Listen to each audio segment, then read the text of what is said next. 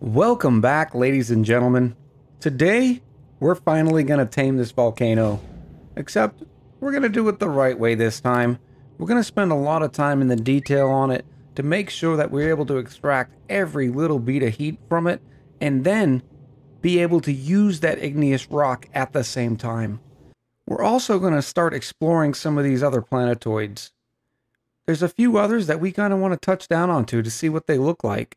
Now, when you go over and click Oversee Planetoid on, you can kind of get a general grasp of what's in there, but not completely. You kind of want to get at least 10 tiles, maybe 20 tiles deep to really see what's on that planetoid. See if there's anything of interest right up from the rip. Specifically, we're going to look for the tree. My guess is it's either on Timberial or Rekiel. In fact, my guess is sitting right here on Rekiel. I figured it'd be another way to build another rocket, and this time, instead of the dupe actually leaving, the dupe will stay on the rocket. We're going to send a Trailblazer module down there to take a look at it for us. But the main subject today is going to be this major volcano. As luck would have it, we only have 11 cycles till it's dormant, which is both a blessing and a curse. The blessing is the fact that we're going to be able to get in there and work with it, and be able to maintain a vacuum without worrying about magma coming in on us. The bad thing is then we're going to have to wait 70 cycles for the thing to go off again. Plenty of time for us to be able to work and perfect our design.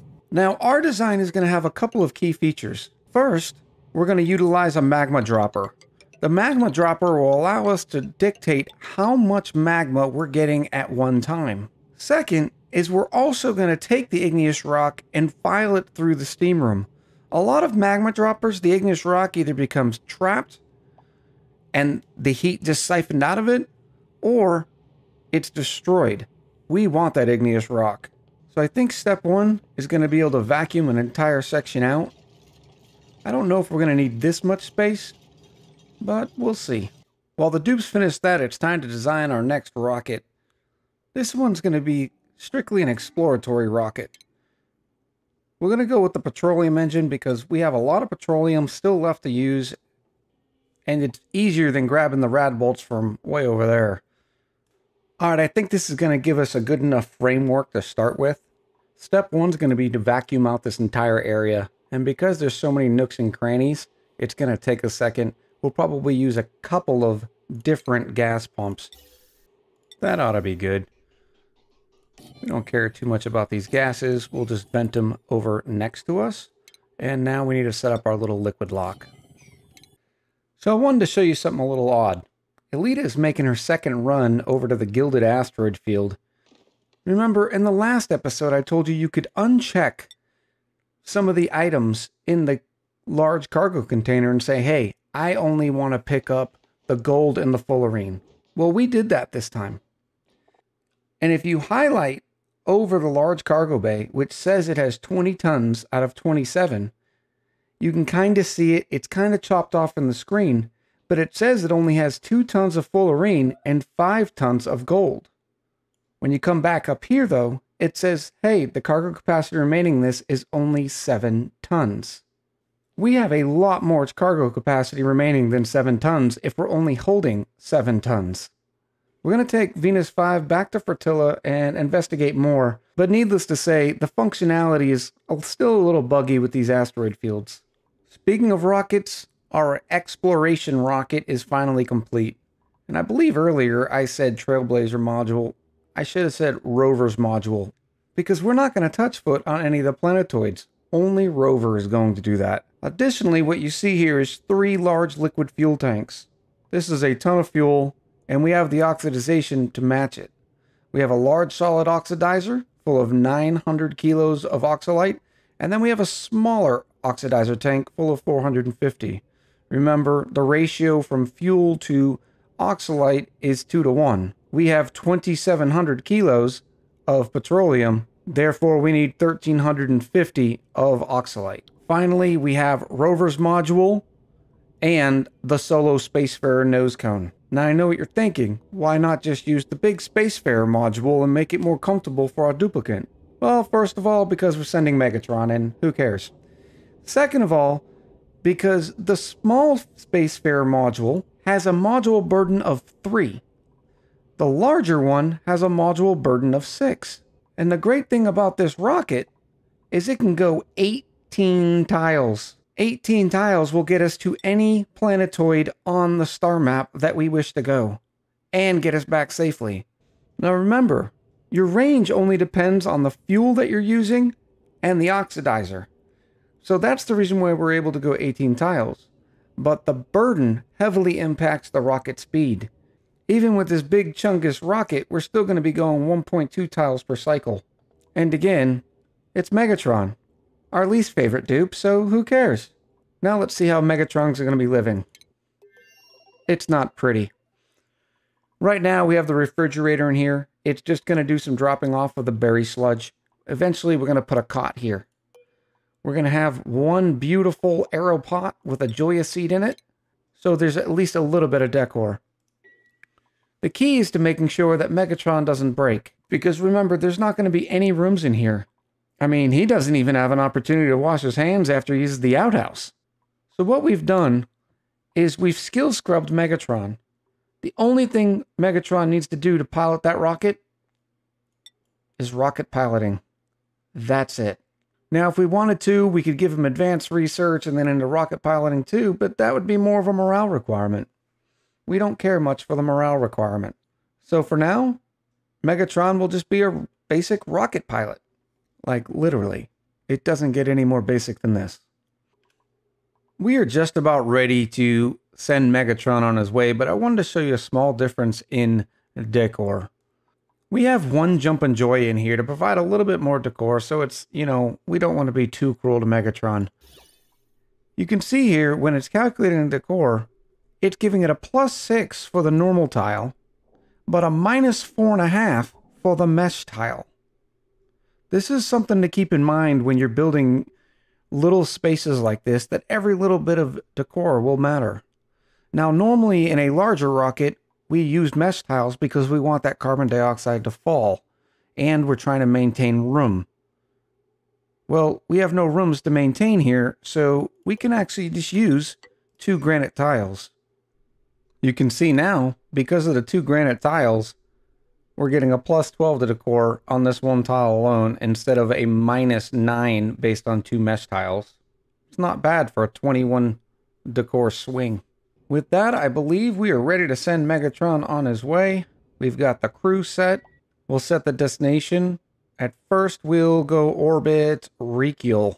Looks like pre-fight ignition has started. We are ready to go.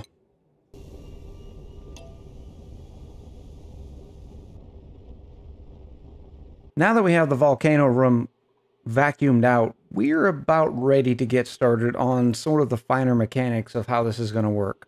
There's a couple of things you need to know about volcanoes. What we're going to do is make a magma dropper, which means magma will slowly fill this room, and only a little bit will come down through here. And then what will happen is it'll form what's called a magma blade. A magma blade just means when the magma's fallen down here, because of how viscous it is, it will only go 10 tiles. You can see up to this door is 9 tiles and the door tile is the 10th. Speaking of magma, we can go ahead and let this volcano free. You can see that it is now dormant and will not erupt again for 65 cycles. So why this door? Well, this one's a little complicated to explain. Let me continue a little bit more construction and I'll be able to show you why. Wanted to give you a quick update on Megatron. Here's his morale. He's getting +8 from a good meal, +3 from last cycle's decor. That's huge. That's a big difference, a big swing. +2 for a 3-shift break, +1 for being a duplicate, and +1 because he learned his one interesting skill of rocketry. So that means he's getting +15 positive morale. When we check out the skill list, he only has a morale requirement of 1. This crappy little rocket module is giving him 15 morale. Old Megatron has made it with the rover's module over to Rekiel. Now all we have to do is click deploy, and then decide where we want old rover to go. Now, rover only has so much of a lifespan, so we need to make sure that we're careful. Oh, it's another artifact. What is this one? It's the honey jar. Oh, we're definitely going to need the honey jar. But Rover can't open this door. Rover doesn't have that dupe DNA to be able to verify his access and get in. This is why I think this is probably the space with our magical tree. But I think for simplicity, we'll deploy Rover right here. And here's little Rover. You notice he has a chemical battery of 180 kilojoules. Just getting out of the little Rover module, he's already down 0.1 kilojoules, so he doesn't have long. But as soon as the module lands, it opens up a lot of visibility. What is this? It's another artifact. A grub statue. We want that one too. The issue is I don't see much around here. Let's just go ahead and bore in and see what Rover can find. You'll notice Rover's taking a long time between commands. And I think this is because he's on the critter timeline as far as when to do what. You'll notice critters stay paused for a little bit longer than your dupes when your game starts bogging down. That's the reason why I believe that Rover's definitely not on the dupe priority system. I think he's probably on the critter priority system. With Rover deployed, there's no reason why we have to leave this module back here. We can send it back to Fertilla, get it refueled, and then off to the next planetoid. Alright, Elita has returned, and you'll notice they still picked up sedimentary rock and refined carbon, even though we only selected gold and fullerene. Now, it does look like it picked up gold and fullerene first, but then it kept going, even though we don't have those selected. And you can see here the port unloader is unloading all the regolith and sedimentary rock and everything else. The difference in Rover's capabilities. Rover can build tiles, but he can't build airlocks. So anything mechanical requires a duplicate to be able to build. But Rover's still able to build some regular tiles, which is important because we want to keep the oxygen in here for when our dupes finally do get here. I'm having a world of a time trying to see in here. Normally, you can sort of poke through. Because Rover can't see any of these tiles, he can't deconstruct them or dig them out. So let's keep going down, shall we?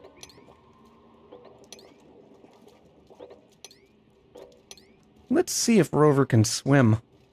And the answer is yes. Rover can go underwater. But it does not look like I'm going to be able to see what's inside here. Which just makes me think it is going to be the tree. We're going to check out Timberial just in case. For those of you wondering why we're so passionate about trying to find this magical tree, is because in the DLC it is your source of resin, which you can then turn into iso resin, which is needed for such great things like insulation and visco gel. In the background, we've recruited another dupe. This is Sideswipe. He enjoys suit wearing and ranching, and is a quick learner. And at last, here is our 24th dupe. Stinky is a supplying and suit wearing animal. He's also got mole hands, and the only disadvantage is he's got a tiny little kitty bladder. Welcome to the colony, Magnus. So unfortunately, the rover on Rikiel is of no more. It is shut down from a lack of power.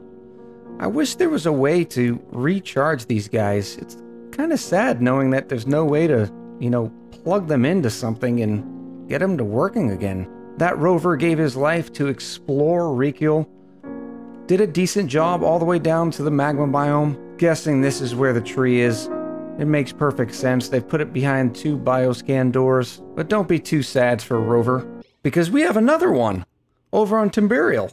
So far, this rover has shown us most of this planetoid. I don't think the tree is going to be here. I think it is definitely on the swampy mess that is Rikiel. But we'll keep letting rover number 2 explore the area and see what they find. It takes them an awful long time again because they're on that critter priority system. This is on ×9 speed. I think we're about ready to show you the inner workings of this monstrosity. I think it's about done. The only thing we're really waiting for is the volcano to erupt. There's a lot of little things in here that you need to know about. Mostly the automation. When the magma drops down here, just a little bit is going to touch this door. And we only want a little bit of magma at a time. That way our giant steam room is able to handle it. Now the automation here has to do with a memory toggle, a buffer gate, and a filter gate. This one takes me a little while to get my mind wrapped around it, every time I build one. Francis John did an excellent tutorial on a magma drop system. It's not just like this, but the automation behind it is the same. This automation comes in handy anytime you want a door to just open and close. That's it. For that, I've built a small example. It's just a little bit easier to explain when it's all spread out like this. We start with our thermosensor. The thermosensor in our real-world example is just going to detect whether or not this steam room's too cold and thus it needs more magma. When it does, it's going to open this door and a little bit of magma is going to fall through. Which reminds me, I need another temperature shift plate right there. So once this thermosensor detects that, hey, it's too cold, and in this example, we'll just click it to above, what happens is it sends us a green signal to the set on the memory toggle. Once it's set, it sends the green signal across the output over to this beautiful buffer gate. The buffer gate sends a green signal for a predetermined amount of time, in this case, 10 seconds. Here's this green signal that's sent to the filter gate. The filter gate says, hey, I've received a green signal for X amount of time. I need to go ahead and send one out. Once it does, it sends it to the reset port on the memory toggle, which flips the whole thing back again. I know that is awfully complicated. Basically, what you need to know is the buffer gate decides how long the door will stay closed for, and the filter gate decides how long it'll stay open for. You can see in this example, we have the filter gate set to 2 seconds. It's open for 2, and then shuts again. Because after the 2 seconds is when it sends its green signal back to the reset port and sets up the whole thing again. In our real life case, we have the filter gate set on just a half a second. Just enough time to give us a little bit of magma. And you can see the door just opens and quickly shuts. So in our giant monstrosity of a steam room, we're going to set this thermosensor to about 180 degrees. When the temperature in this steam room is below 180 degrees, it's going to open this door. When it does, the door will stay open just long enough for to let a little bit of magma from the magma blade fall and drop off into this tile. Here's what you need to know about these two mesh tiles. When debris forms from the liquid magma, it would have two options. It could go up, or it could go diagonally out. But because there's two mesh tiles here, the debris will not form above it. It will only push it out to the side. Once it does, it drops down to this tile and heats this area. When it does drop, our auto sweeper here is just in range to pick it up and drop it off in this conveyor loader. We have the auto sweeper and the conveyor loader as far away from the area as possible for the simple reason we don't want to risk melting the auto sweeper or the conveyor loader. Everything here is made out of steel, save the conveyor rails are made out of iron ore, and the tiles that are made out of obsidian. The igneous rock will then filter its way up through the rails. These rails will get pretty hot, and then we have 3 steam turbines to take that heat out. Once the igneous rock gets all the way through here, it is dumped into this pool of petroleum. Now, this pool of petroleum is going to be super cooled along with the steam turbines. In fact, that's probably enough petroleum there. Now, you'll notice there's radiant pipes in front of the steam turbines and one right here. And we've used our new resource, the supercoolant, to make sure this pool stays cold, which will finish off cooling the igneous rock for our use. And so you can see the long chain of iron ore conveyor rails into the conveyor chute. The only thing we really need to do now is drop a bunch of water in here. We don't have to fill this whole area up because we've already made it a vacuum. But this is going to be as easy as just using a bottle emptier and throwing a bunch of water in here.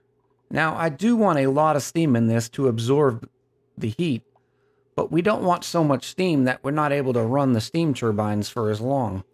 Because this space has about 200 tiles in it, we can figure out how much steam would be left in here. Each one of these tiles is able to hold about 1,000 kilos worth of water. We definitely don't want that much. But for instance, if we put 200 kilos in, say, 10 tiles worth, We can then estimate there'll be 10 kilos of steam in each tile in this room. We're not going to get that precise with it. We're just going to have the dupes drop off a bunch of water and see how it goes. This is another reason why I set up the little example and test it first. Even with the example, I still managed to flip the memory toggle the wrong way. Time to get in there and fix that. Remember when I told you that speed control mods can mess up your simulations? Here's a perfect example. On normal speed, the door opens and closes just fine. Because right now the temperature in the room is below 180 degrees, it's functioning perfectly. Door opens, door shuts. Just enough time for a little bit of magma. But watch what happens when I turn it up to ×9 speed.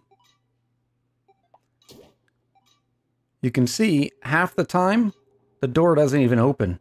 It just goes to try to unlock and it's just weird. There's something to keep an eye out for when you're building these automation setups. Alright, we have almost 400 kilos of water in each tile. Now all we have to do is wait.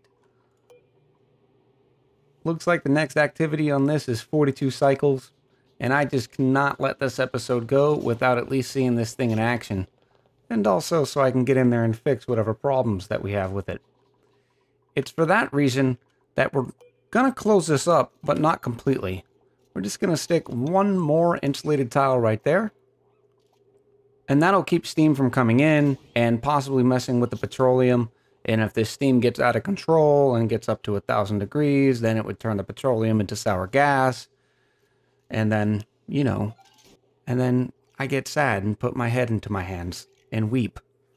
And sadly, Rover 2 is near the end of his days.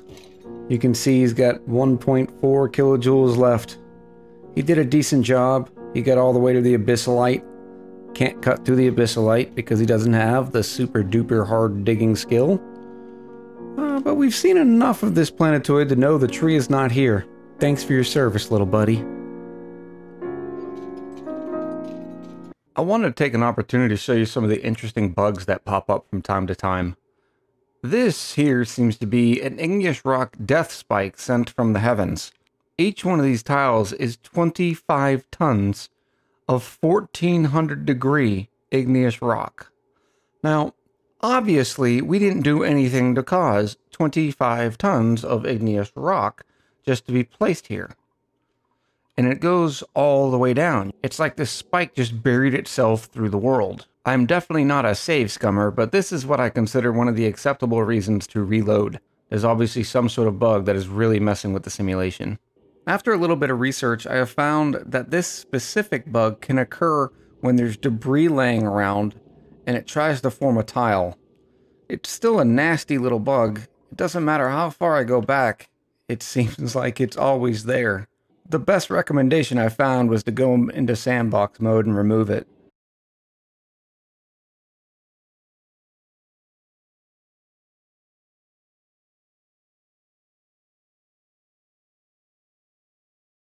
The only other solution other than sandbox mode is to literally load it up, cue the dig commands, put it on a very high priority, and hope the dupes can get to it before, you know, it destroys our entire volcano sauna and superheats our base. Let's give this one a whirl, shall we? We're going to prioritize the tiles outside of the volcano sauna first, but don't kid yourselves, this is still too hot for inside the volcano sauna. It's also going to break just about every machine around here. Let's see how it goes.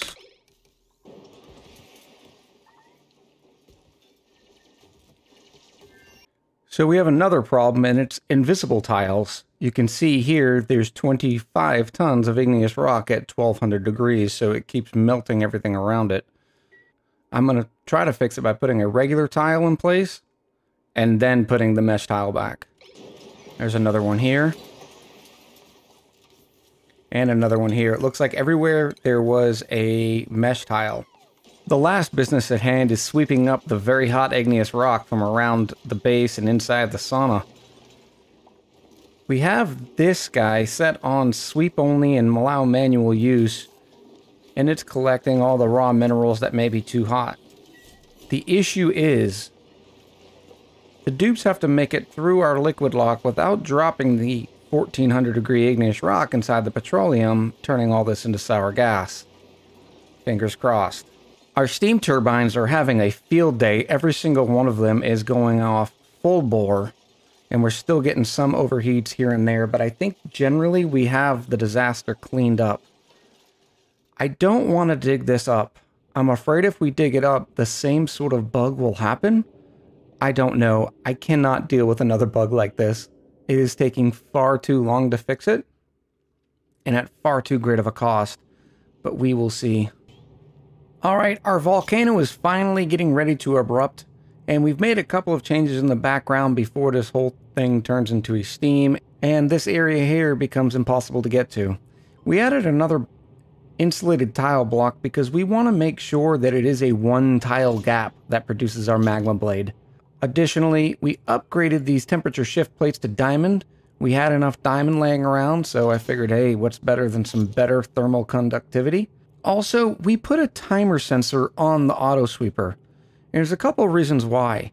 We want the igneous rock to sit here and bake for a little bit, especially at the beginning while this thing's churning up, because we want the igneous rock to turn all this water into steam. Incidentally, we've also turned this conveyor loader off. The timer sensor is set on 5 seconds for green, 200 for red. What this basically means is the auto super will fire 3 times a cycle, and when it does, it'll go for 5 seconds at a time. And the reason why you need between 5-6 seconds is because the auto sweeper needs enough time to pick up the igneous rock from here and deliver it to this conveyor loader. Now, I'm hoping everything is set right. I've had to reload this game many times trying to deal with that bug, so fingers crossed. And here comes the beautiful magma now. Now notice the blade. You'll see that the front of the blade is very small, and it gets bigger and bigger until this one tile gap. Remember, this magma blade is made to be 10 tiles long, because we don't want a big heaping amount of magma, we just want the very little bit at the end. Alright, magma drops for the first time, and instantly, because of this cool temperature shift plate, it formed into igneous rock. The igneous rock, when it formed a solid, was pushed into the corner, as you just saw, and then drops down into this spot. And it's doing it again. Just a little bit of magma, turns into igneous rock, slides over, and then drops down to these temperature shift plates. Now, at the beginning, we're going to get a lot more igneous rock than we necessarily want, and it's because this water is soaking up so much of the heat so quickly. Once this thing is running, it should be a much slower process. In fact, to limit the amount of igneous rock in here for now, we're going to set this on, say, 75 degrees. So it'll turn the thermosensor off and lock the door. More on the magma blade, you can see here, even though magma is still pouring out through here, the smallest part of the magma blade is 291 kilos. So when it drips over into the door tile, when the door opens, it's even smaller than that. You can see the size of the magma blade getting larger and larger. And the amount that we end up in here is just about 57 kilos. So why do we want so little magma to come through each time? Well, because you can see this volcano is not going to erupt again for another 13.5 cycles. Which is fine, but we want to make sure we don't eat through all of this magma at once. Now, if we notice this tank is getting particularly full, we don't want to overpressure the volcano. Then we can increase the amount of time that the door is open, which will allow more magma to flow through. Now, this will take a little while to heat up because this is a lot of water. We have about 385 kilos in each tile, and that's a lot of heat to absorb. Alright, we're finally getting some beautiful steam. It won't be long now before this whole thing is pressurized. I've kind of helped it along by moving a little bit of igneous rock over to here. To do that, I just turn on the conveyor loader real quick, pause it, and once the auto sweeper loads it into the conveyor loader, I uncheck it. A little bit gets through, but it's nothing our petroleum bath won't be able to handle. In addition to all the water needing to heat up into steam, all these conveyor rails will also have to absorb heat. The ladders, everything in here will have to come up to temperature. Now that the thermal aqua tuner is covered in steam, we can turn it on. And we're going to say if the temperature of the coolant is above 0 degrees. Yeah. We have super coolant being used as a coolant, and it has no problem getting down to 0 and staying there. As an example of the power of supercoolant, We eventually had to put a total of 6 thermo aqua tuners into our volcano sauna. And that's when we were running petroleum as a coolant. Well, in the background, I changed all of the petroleum to supercoolant. So now 1 thermo aqua tuner, sometimes 2, can cool all of these steam turbines to 25 cool degrees. And that's the power of supercoolant. You need less thermo aqua tuners, and your thermo aqua tuners run less, which saves you a lot of power. You can also see, thanks to the immensely hot igneous rock bug, all of our steam turbines are running flat out. I shudder to think the amount of wasted power we're not using. All the water is now gone, nothing but steam in here, and you can see we have about 28 kilos of steam pressure in the room. Right now it's not even hot enough for the steam turbines to activate, really. The only reason this one's going is because the thermo aqua tuner. So I figured we'd turn on a conveyor loader and see what kind of damage we can do. As an example, we'll hit reset timer. And it's got enough time to load just about a full conveyor load. It'll send the igneous rock, which is still pretty hot, through these rails. You can see this is not a great example because we've been playing with this igneous rock and it's had to sit in the water. But right now this igneous rock is coming out at 590 degrees and it's exiting the steam room at about 187. Now eventually this petroleum will get down to 0, but you can see already the petroleum here can eat that heat pretty well. Alright, we're going to go ahead and kick this up a notch. We're going to go below 180 degrees. You can open the door. This is a much more realistic example. You can see the igneous rock is coming out at 900 and something degrees. And before it leaves the steam room, it's about 270. Not too bad. I think in the future, I might put a conveyor rail temperature sensor and have it recycle through the rails one more time. I could still get in there through this and add that functionality, but I'm going to let this thing cook up for a little while and see how it plays out. Last cycle's power generation, 11,600 kilojoules. And we only used 6,100. Alright, we're up and running normal. Very little igneous rock drops, and then when the auto sweeper grabs it, it's already down to about 1,200 degrees. You can see we increased the red duration, so now the auto sweeper will only pick up twice a cycle. And these steam turbines are having no problems keeping up. Looks like it's hovering around 165 to 175 degrees in here. Which is good. We have our temperature threshold at 180. I think this has been a resounding success. You know, other than the huge colony destroying bug that we had to deal with. This one took a long time to produce, especially with the bugs. I've captured these stats from my recording software, and you can see my rig has no problem keeping up with the simulation. It's more of the simulation's constraints itself. I'm not even able to run the speed at ×9 now, and have to stay at max at ×3. Otherwise, more weird things happen. I hope you had as much fun watching this episode as I did making it. Talk to you soon.